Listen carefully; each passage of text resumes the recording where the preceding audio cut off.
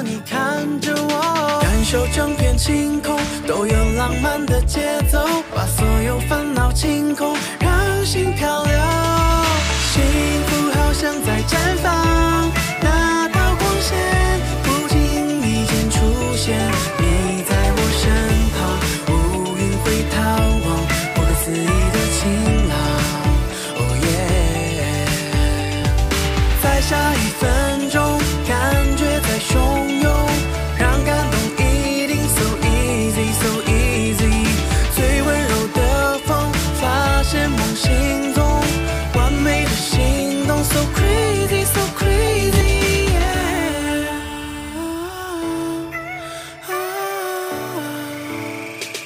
再下一分钟，身体会失重，让感动一定 so easy so easy。最温柔的风，吹进梦裂缝，完美的心动 so crazy so crazy。幸福好像在绽放，那道光线不经意间出现，你在我身旁，乌云会逃亡，不可思议的晴朗。哦耶！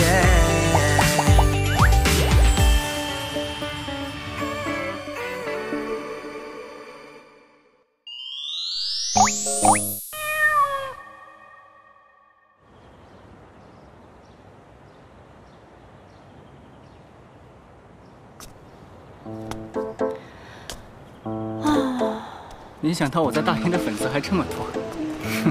啊，徐学长。你好，你是？啊，我是刚才跟你跳舞的何小晴。哦，有什么事吗？我可不可以找你要一点签名啊？我想留着送给他。行行行。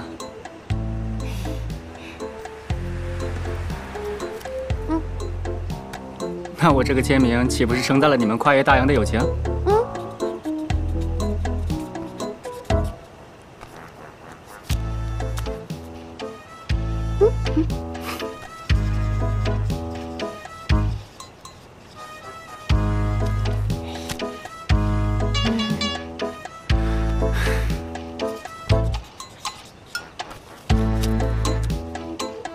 可以了吧？再来一张嘛，就一张。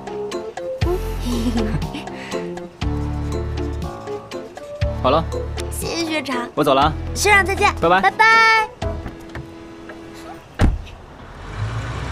拜拜，拜拜。姐，我就说你在停车场不可能找到阿旭吧？是不是没找到啊？噔噔噔噔！哇，姐，你看这是什么？这张是给你的，这张是给胡静姐的。哎，你还剩这么多张啊？对啊。哎，今天晚上吃什么？吃肉，吃肉。我想吃好多肉，红烧肉，红烧肉。原来他是为了帮朋友要签名啊。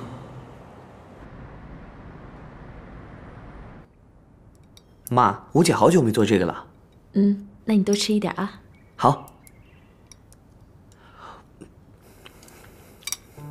二叔、二婶，我吃饱了，你们慢慢吃。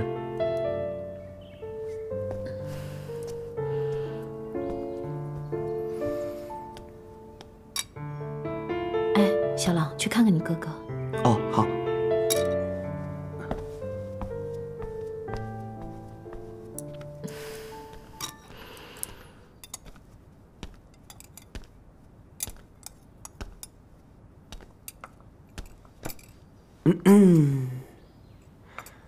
二婶让你来的吧？吃完了吗？早吃完了。你是不是因为东欣姐的事才……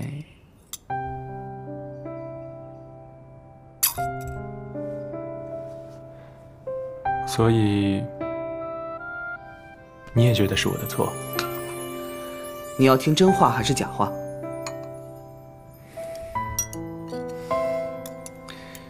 作为你的弟弟呢，我很了解你，所以可以理解你为什么在林女士面前说东欣姐是你很好的朋友。但是从东欣姐的角度看，你就是个处处留情的中央空调。这里说的留情不单只对女生，还有工作，还有毕家，包括你口中所谓的长子承担。东欣姐从来不吝啬于表达她对你的爱意，可是你呢？你有给她相应的回馈吗？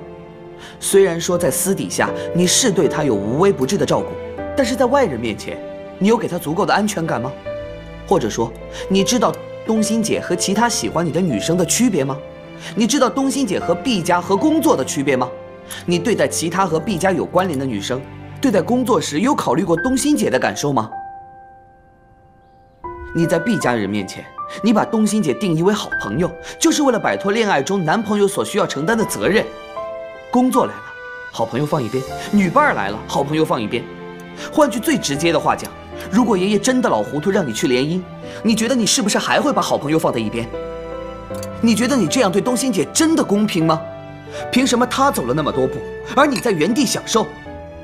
你是不是觉得东欣姐那么优秀的女生，除了你就没有其他人爱了？两个人在一起不应该是这样的。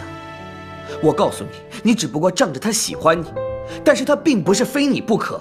如果你站在东欣姐的角度，行了，你去忙你自己的事情吧。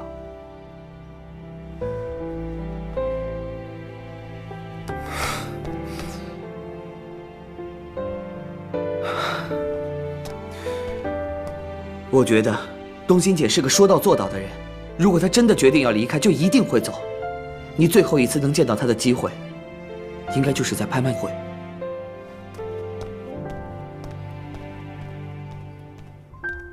拍卖会。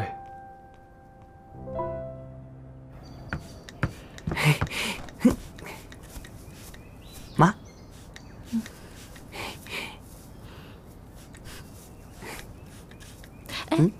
干什么呢？你个臭小子！妈，我又加入网球社了。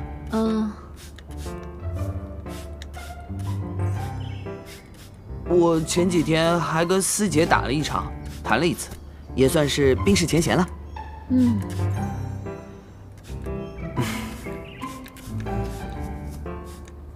本来我……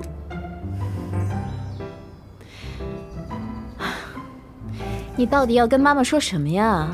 别磨磨唧唧的啊！本来我特别抗拒这些，但是有个同学他一直帮我。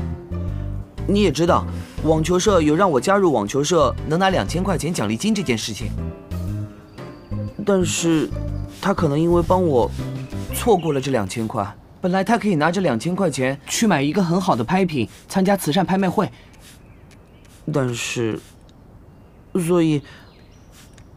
所以我希望你，无论他展出什么拍品，都用大于2000块钱的金额把它拍回来。他是你什么人啊？就一个普通同学。你喜欢的女生？才不是呢。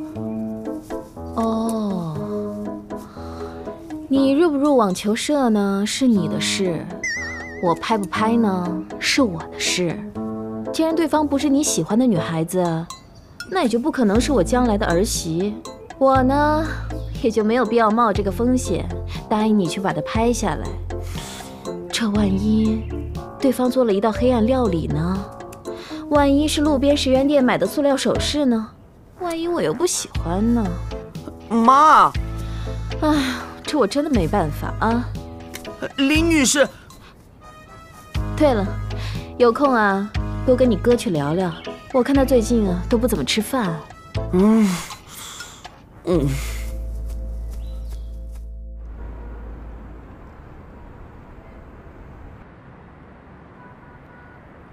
趁热吃吧。小琴，之前在网球社和那个女生对战还顺利吧？顺利。哎，现在真好，你们姐妹俩都在大阴，彼此之间还有个照应，我和你舅舅啊也就放心了啊。少惹麻烦。能惹什么麻烦呢？都是小女生。那倒是，都是些顶好的孩子。叶子，既然你那么喜欢大阴学院，就要好好读书啊。好，你们别听他的啊，在学校可不光是读书，还得交朋友的呀。个人问题也不好耽搁的啊。好，妈，我们知道了。对，你就少操点心吧。哎呀，我不操心这些，谁操心的？还指望你呀？切，姐，拍卖会上你准备带什么去啊？我还没有想好呢。慈善拍卖会是大英学院的传统，叶子要戴的项链已经准备好了。你有什么需要就跟舅舅舅妈说。你也要项链吗？项链啊，算了吧，谢谢舅舅舅妈。我好像忽然有了一点点想法。保守秘密。吃饭吃饭。来，吃。拍品，到底准备什么好呢？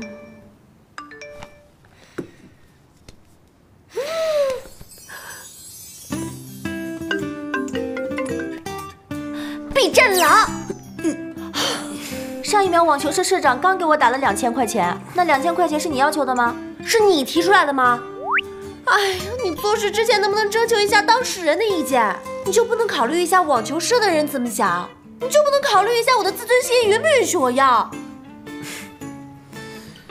之前乔玲玲来找过我，说网球社社长找她，跟她说2000块钱的事，说即将要举行慈善拍卖会，你会很缺钱，所以很有可能你是让我加入网球社，利用我拿到这2000块。好了，你别说了，本来我可以利用的。所以现在呢？收，当然收。既然乔玲玲同学跟网球社社长提前沟通过这件事，那我就当这2000块钱是我的陪打费，有理有据，理所当然。你呀你，真是……怎么啦？你心疼啦？我才没心疼他呢。好吧。对了，那个慈善拍卖会，你准备了什么拍品啊？秘密。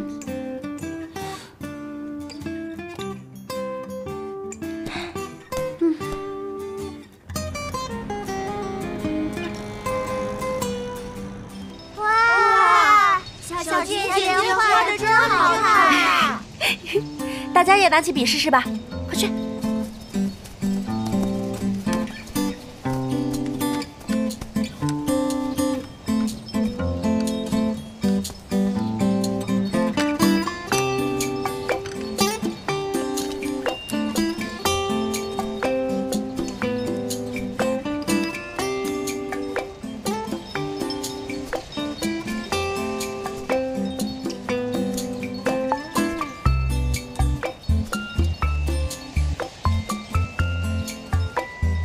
甜甜，小晴姐姐，你看我画了一片草地。哦，是一片草地啊，真好看。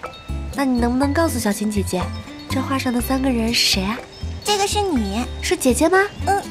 然后这个是我，那还有一个呢？这个是上次给甜甜糖的那个大哥哥，后来糖被别人抢走了，可他对我非常好，他还摸甜甜的头呢。甜甜说的是上次体检的那个哥哥吗？画吧。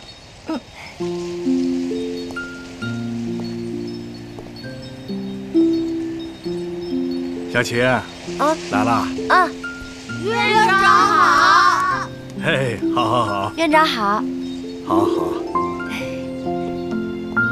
走。哎，谢谢院长。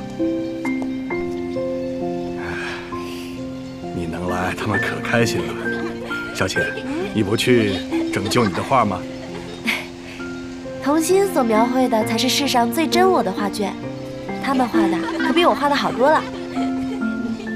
院长，我有个事情想跟您商量一下。什么事儿？你说吧。这一周大医学院有场慈善拍卖会，本来我需要自己打工去赚一笔钱准备拍品，但是我现在阴差阳错得到了一笔钱，我现在想把这笔钱捐给福利院。小晴啊，你自己也不宽裕啊。没关系，我想让钱和拍品都变得更有意义。真是个好孩子啊。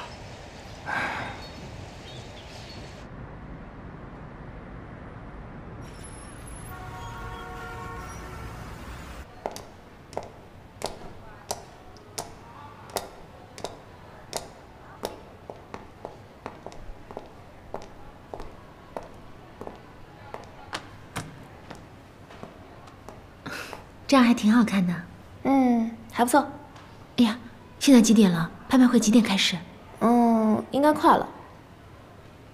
你以前风格都比较温柔，这好像是我认识你这么多年第一次梳这种繁复的发饰啊。偶尔尝试一下新鲜事物也没什么不好的。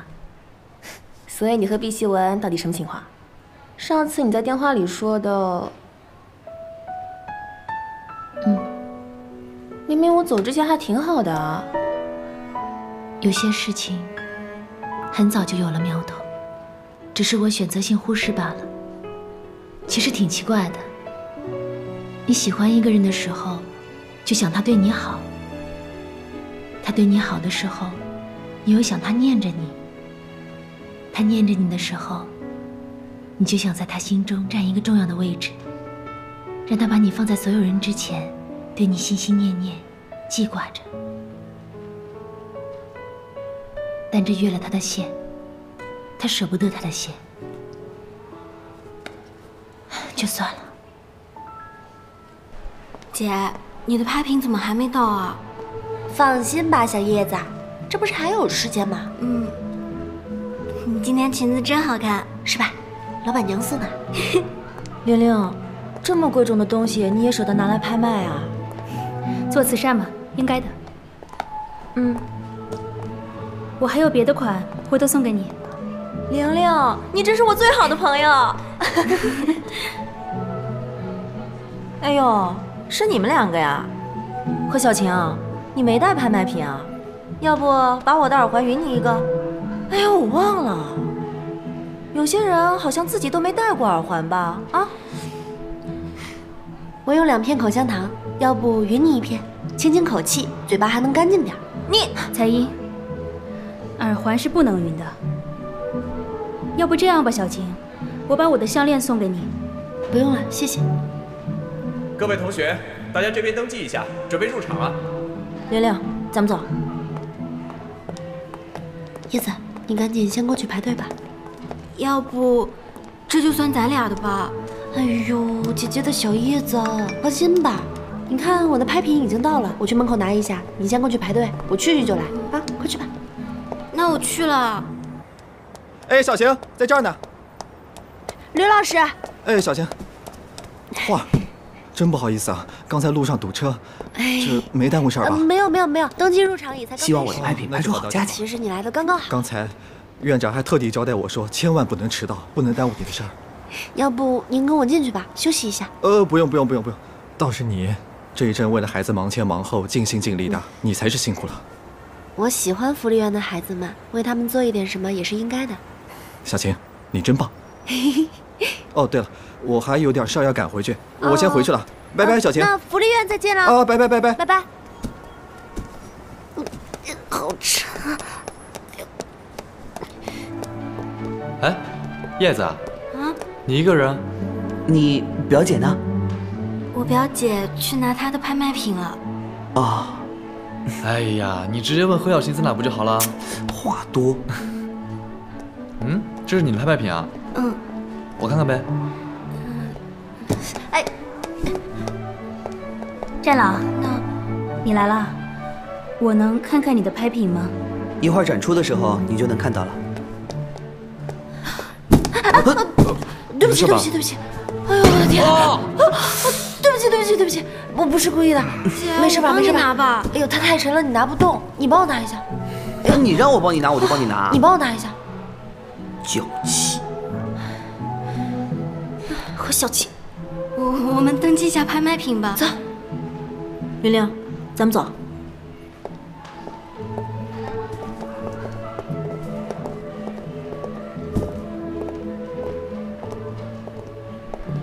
二婶，你真的不帮小浪吗？他自己都不承认，我还帮什么帮？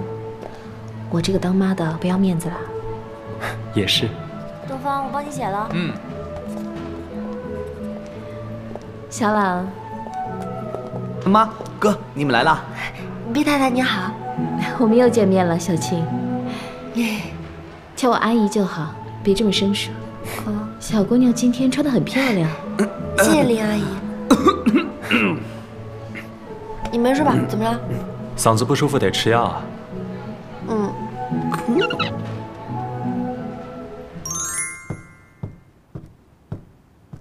各位亲爱的来宾，大家好。慈善无界，传递爱心。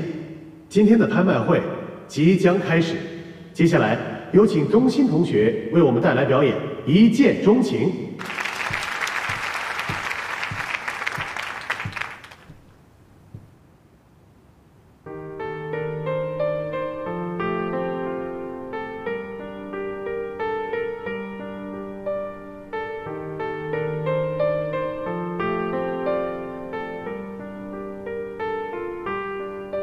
他们俩都相信，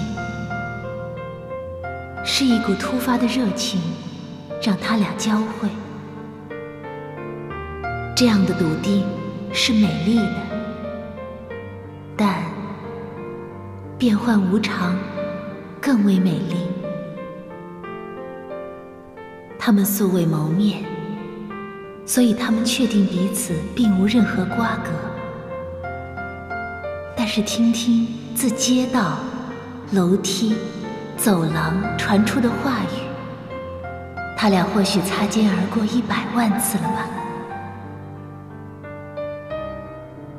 我想问他们是否不记得了，在旋转门面对面的那一刻，或者在人群中喃喃说出的对不起，或者在听筒截获的唐突的打错了。然而我早知他们的答案是是的，他们不记得了。他们会感到诧异，倘若得知缘分已玩弄他们多年。一见钟情，没想到能在拍卖会上听到辛波斯卡的事，真美啊！想到东星学姐以前还跟我说过一句话，我就超开心。东星学姐真的很好，就是不知道那个 B 渣男为什么要假惺惺的含情脉脉看着他。希文学长吗？他跟东星学姐的感情不是一直都很好吗？不是大家看到的那样啊。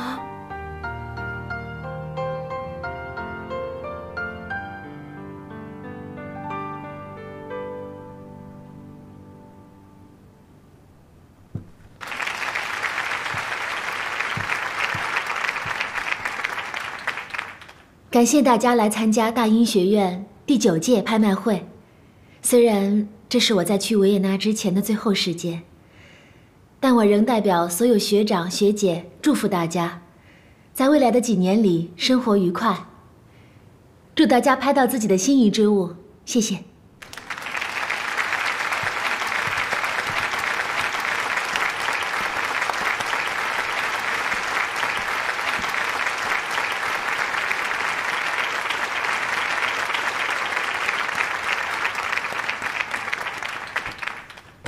好，非常感谢东新同学。今天的所有拍卖品都已经输入后台，大家可以从官方公众号里关注实时信息，根据自己的兴趣自由出价，当然价高者得。接下来，先有请何小晴同学为大家介绍自己的拍品。姐，轮到你了，快去！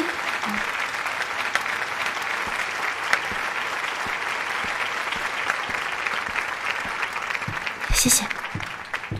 二婶，帮不帮小劳？买不买这个小东西，对我来说意义不大。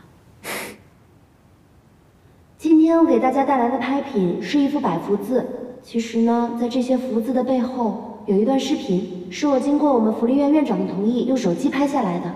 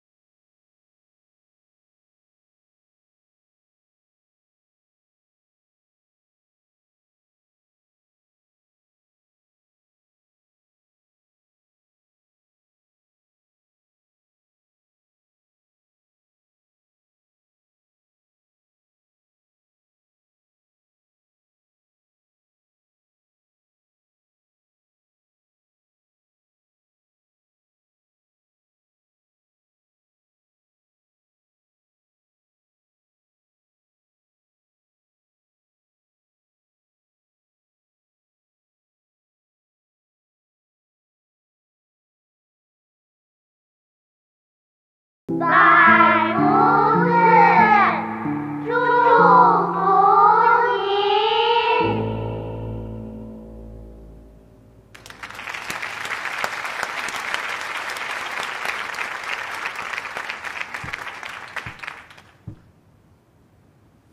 这幅百福字呢，是由福利院的小朋友们共同完成的。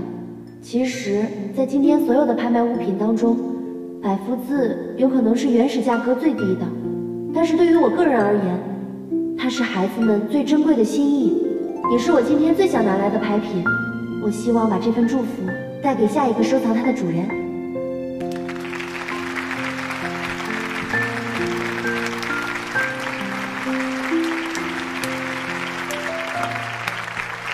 姐，真棒！感谢何小晴同学。接下来有请体育系的王强为大家介绍自己的拍品。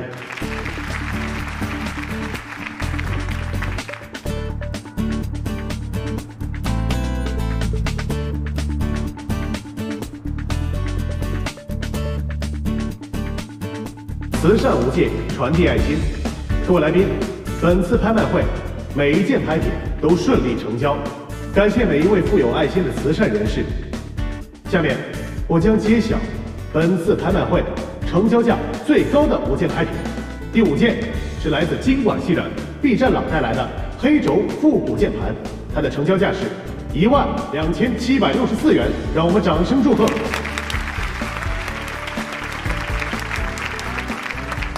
第4件是管理系江油提供的白母贝项链，它的成交价是23560元。那些东西都好贵哦，感觉我们会被秒得连渣都不剩哎。大家都希望自己的东西贵一点，毕竟是做慈善嘛，尽力了就好。好。第2件是经管系乔玲玲的孔雀宝石耳环，拍出了42820元的高价，让我们掌声祝贺。这么贵啊！玲玲，你拍品第2哎。不是第1也没关系啦，第1可能是东方玉，总之绝对不会是那个何小晴就是了。第1不会是何小晴那幅画吧？我叔再喜欢也不可能头脑一热乱出价。你什么意思啊？用事实说话吧。好了，我知道了，赶紧闭嘴吧。切，最后，本次拍卖会成交价最高的拍品，就是这一幅百福字，而得到它的是毕氏集团董事局副主席林淑女士，成交价5万元。让我们有请林淑女士。感谢大家，很荣幸拍到本次拍卖会最好的拍品。我想有请我的儿子上台替我受礼。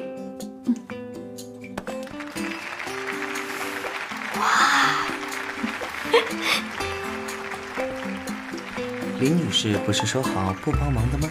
我本人喜欢，你有意见吗？还不快去！有请我们的何小晴同学。姐，快去吧。哦。有请我们的何小晴同学把这幅百福字交到他的新主人手里。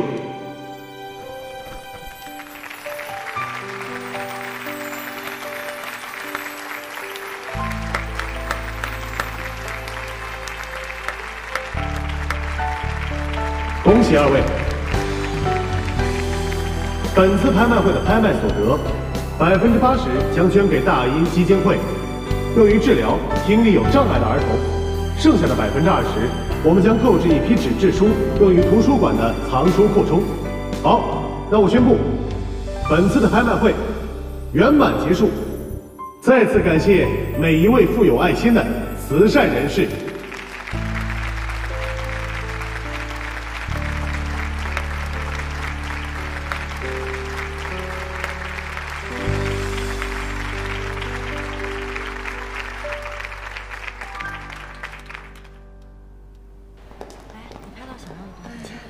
我觉得现在能吃好多，我想吃炸鸡、汉堡、披萨。你就知道吃，我能不能把志向放得远大一点？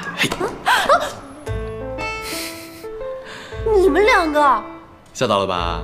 不是，人吓人，吓死人！你们不知道别人的肩膀不能乱拍的吗？啊，错了错了。姐，东方玉也不是故意的啦。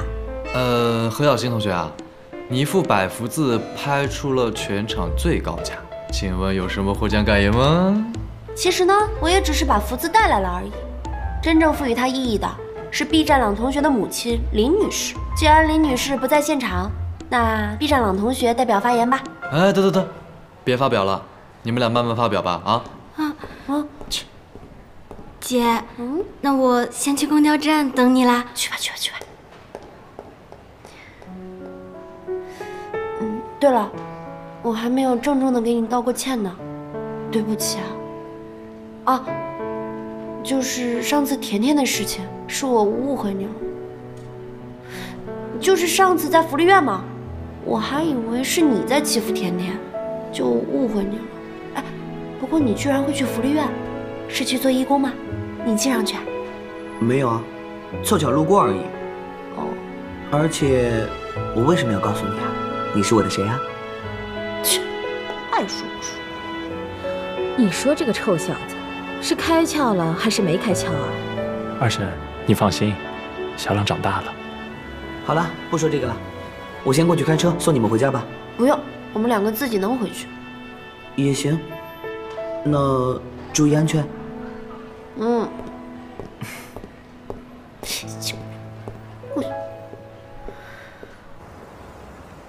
小青，东欣姐，冷不冷啊？东欣姐，你真的决定要走了？那边学校的申请已经通过了，条件很好，机会也很好。其实毕希文学长也挺不错的，你看，上次我问他毕占朗的事情，他毫无保留的就告诉我了，而且还有一次。你觉得他如果不好，我会和他在一起这么长时间吗？那为什么要这样？我知道他很好，可爱情就是我想要一个苹果，他却给我一个梨，可我就是想要苹果，他不给我，我就自己去摘。林阿姨，琳琳，哎，你们的车到了吗？啊，司机在路上有点堵车，应该过一会儿才到。那要不阿姨送你们回去吧，叫司机别过来了。那就麻烦林阿姨了。客气什么呀？坐不下。怎么坐不下了？东方，要不你送我回去吧？啊，我不想各种胸闷气躁的。这不太好吧？有什么不好的？既然这样，那就算了吧。反正司机一会儿就到了。回头啊，我一定说他，怎么能够这样对待女孩子呢？没关系的，林阿姨。那我们先走了。那你们路上小心。谢谢阿姨，再见。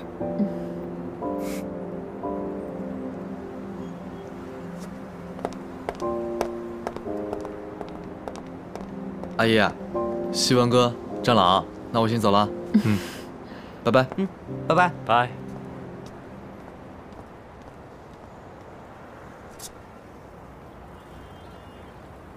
哥，你这是在看东欣姐吧？别人都要走了，你还看？以你这磨磨唧唧的性格，就算丘比特真的把爱情的剧本放你手上，你都会写得乱七八糟。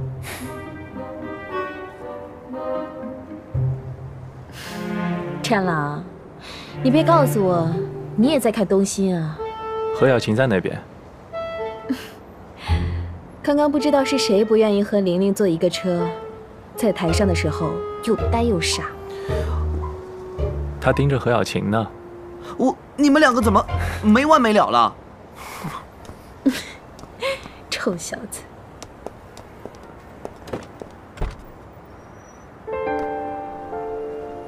你要不要和他打个招呼啊？不要。那你要不要看他一眼？不要。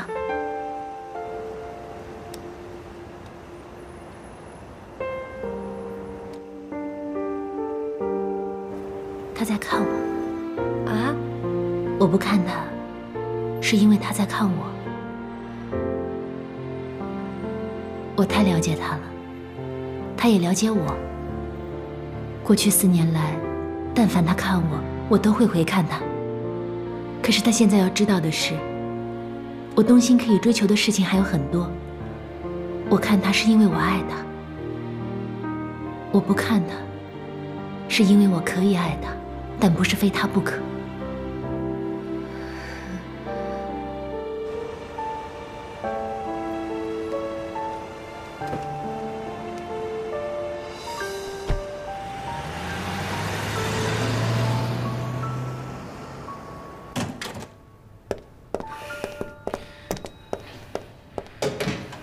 玲玲，你别生气。玲玲，你冷静一点儿。我没生气，我很冷静。那百福字是林叔阿姨拍下的，和战朗没关系。也许是林叔阿姨自己喜欢呢。我看战朗上台领百福字的时候，一脸不情愿的样子。经济学讲等价，凭什么所有人都讲等价，就他何小晴不用？凭什么战朗护着他，林阿姨护着他，所有人都护着他？这到底是为什么？为什么？他弱，所以我优秀是我的错，是我太知书达理，是我不够野蛮刁横了。玲玲，这样好不好？你呢，先好好睡一觉。何小晴的事情，后面我替你想办法。我虽然不能让何小晴退学，但我至少要让她知难而退。离你的战狼远远的啊！在战狼和我正式确定关系之前，我一定要让何小晴安安分分的收起那些不该有的心思。玲玲，你才是和战狼最般配的。别多想了，我先走了。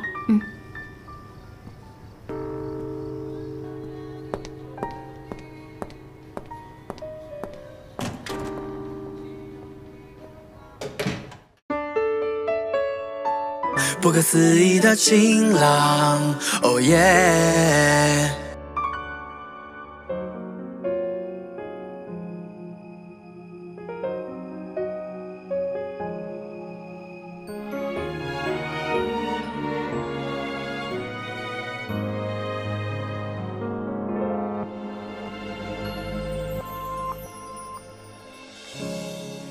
回忆重现在你我面前，思念着，伤感着，爱的画面像昨天。指尖流走约定，浮现在我眼前。梦缠绕，把心寄给我们，还在痴痴的等待。我欠你一个约定，你欠我一个清醒。就算开始没有过约定，今生还要等候。我还你深情拥抱，还能怎样？就算你还我个眼神，没有你我怎么去等待？我还在期待你的回望，假装着，掩饰着，反而泪流得更快。陷入一阵迷惘，带着